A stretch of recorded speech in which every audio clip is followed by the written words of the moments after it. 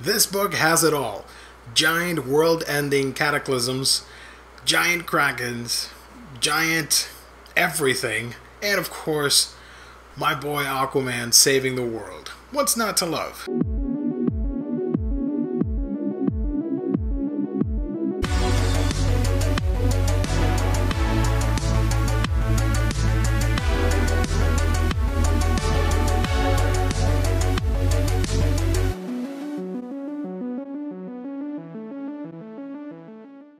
Hey everybody, welcome to another exciting episode, another edition of A Week in Geekdom here on YouTube. Today we're going to be talking about the final key element to Dan Abnett's Rebirth, DC Rebirth run, or DC run overall with the character of Aquaman. It started way back in the New 52, then it continued on to Rebirth with a series of videos that I've already covered on, and then we've come to this little piece right here.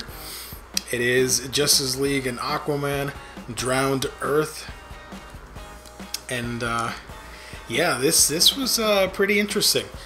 Here we have the dust jacket. Here's the book without the dust jacket. I'll open this image up for you guys right there. So what exactly is Drowned Earth? Basically, it's a simple crossover between Scott Snyder's Justice League run and Abnett's Aquaman run.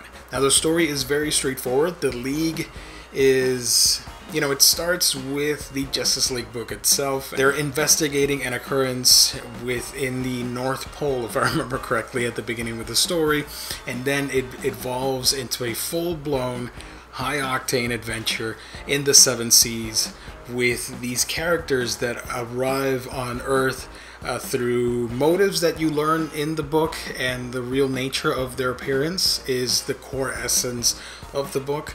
They appear and they literally unleash all hell on Earth. The Earth is drowned and people are getting turned into like these giant sea monsters, and it's a race against time to find a cure and to defeat the bad guys. It's that sort of event. However, in my most sincere opinion, I really enjoyed this story, but I do think that this is like 7 or 8 issues, I think, but it felt so long and it could have been shortened down.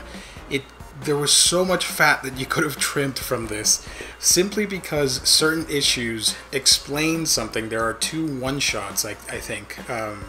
Like the actual issues are called Justice League Aquaman Drowned Earth and Aquaman Justice League Drowned Earth. It's a little confusing, don't worry about it. Basically, all of these issues, they explain certain things that happen in the story, and then when you start reading the other one, in the case of transitioning from the one-shot to, say, Aquaman issue 40-something, the scene gets replayed from that perspective, the exact same thing. You're not adding anything different. And that really annoyed me. I think it was like 4 separate occasions where I read the same thing. I'm like, wait, what? It's not from a different perspective, although the art changes, but it's basically the exact same thing. Plus, there is a Abnett Titans issue thrown in there, which kind of shows you what other heroes are doing in this crisis. It really did not need to be there, in my honest opinion. As I kept reading the story, I kept wondering, how is the Titan stuff going to relate to the ending of this adventure? I don't really know, except some drama. Because, yeah, Garth is in it, and I get it. You're getting things from his perspective, but again, it serves no purpose, except that it gives you a couple more scenes with your favorite Titan characters. Yeah, also, there are a lot of people involved in this book. There are a lot of people drawing this thing. And just on the creative side alone, I'm going to name them off right here. You've got Scott Snyder, Dan Abnett, and James Tynion IV writing this thing.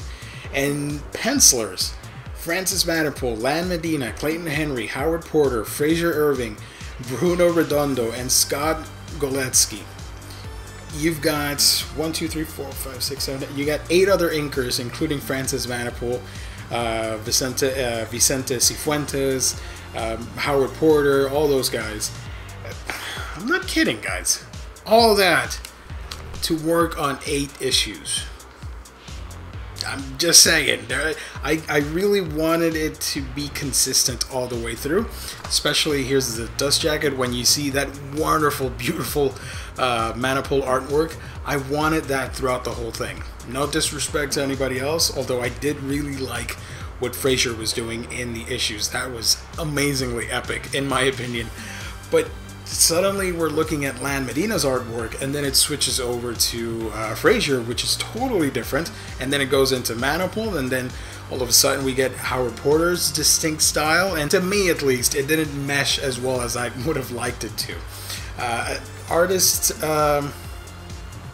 all have different styles, and I get it, and there can be like this cohesiveness to it all, but I don't know, I found it a little bit jarring.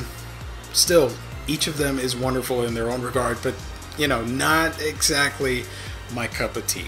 The story itself is pretty standard. I sort of gave you the rundown of these bad guys coming in, but what does work really well, to me at least, is the world building that Abnett gets to do with Snyder and Tynion for one final go about, and he's able to expand on a concept that I found super intriguing, and that is the character of Arion.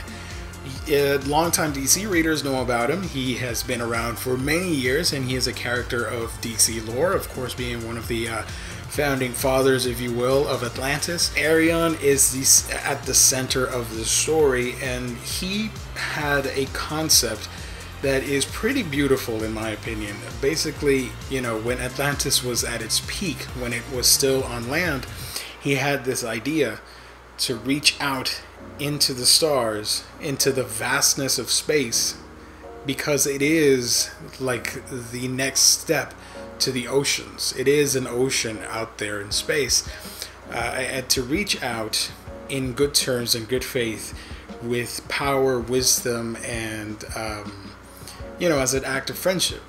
Of course, things go south, as they usually do with these stories, but that concept stuck with me, and Abnett was able to expand on that and give us a little tease as to what his life was, and sort of how Atlantis believed a certain version of the story, and then we are given a different truth with what happened, and certain other characters that get involved. Now, I don't want to spoil the outcome, I don't want to spoil the story for you guys, but in essence, it is sort of like this one big final swashbuckling adventure to a run that Abnett started in the New 52.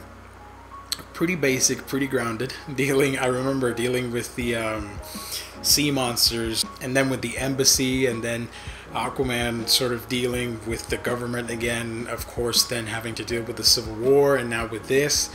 But I do feel like the event itself was a little bit too long, and I think Abnett could have, I don't know who proposed the idea first, but I do think that Abnett could have tackled the story by himself on that book, because when you read it, it's obviously an Aquaman story, but the clashes with other characters and the different writing styles from Tynion, Snyder, and Abnett sort of left me a little bit jaded, because some of the characters were very, I don't know, they were very cocky in the way that they were talking, and then when you switch over to Abnett's book, they present themselves a little bit differently. They sort of had like that cliched Justice League vibe. I can't quite put my finger on it at the moment. I do want to reread this at a later time and enjoy it for what it is. It's a story at heart about what makes Arthur such an important member of the Justice League, of what makes him such an important hero, and that he is able to bridge worlds, in this case in this case, whether it's interstellar or not, he still is able to be that link between the sea and land and friends and foes, and he is able to solve things pretty differently than other heroes, and the importance of communication, of talking with people. Of course, when things go south and you gotta fight, hey, you're you're gonna have to fight, and Aquaman is more than ready to kick some ass, in my honest opinion. The art varies from issue to issue, like I said earlier, and that I didn't quite 100% liked it, but for the most part, everything was pretty solid. Yeah, the story's a little bit cliched. Yeah, the characters do act in predictable ways, and you sort of see where everything is going. The ending is pretty special because the ending, even though Abnett was leaving, it just perfectly lays the path for Kelly Sue DeConnick's run to begin, which I will review eventually on this channel as well, so I'm really excited to talk about that as well. But it was just a perfect blend of a story finishing its course in a very action-packed and grandiose way. Aquaman doing what he needed to do to ensure that the world survives, and certain sacrifices were made. I won't say what, but if you read the story, then you know what I'm talking about. If you have not read, and I should have mentioned this at the beginning, if you have not read Scott Snyder's Justice League book, you do not have to worry at all. Required reads, I would say you only need to check out, well, you do need to read Abnett's run, obviously, but from the main DC line, you should be good with just knowing about DC Metal. It's a good way to end it, I think. I would rank Abnett as mid-level to high on my Aquaman scale, because throughout his run, I was constantly entertained. He had great artists working on his book, on this book, and just overall a great sense of adventure and amazing world building. I cannot stress out that enough of how Abnett was able to take these concepts and expand them further and enrich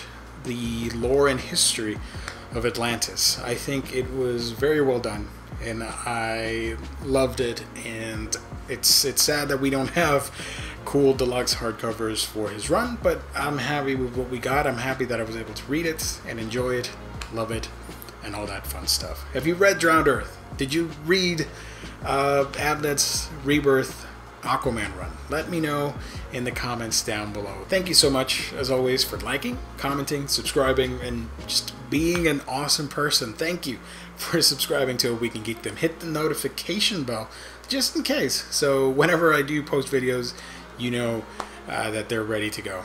Guys, as always, follow me on your favorite social media platform. I've got to go. I'll catch all of you on our next adventure.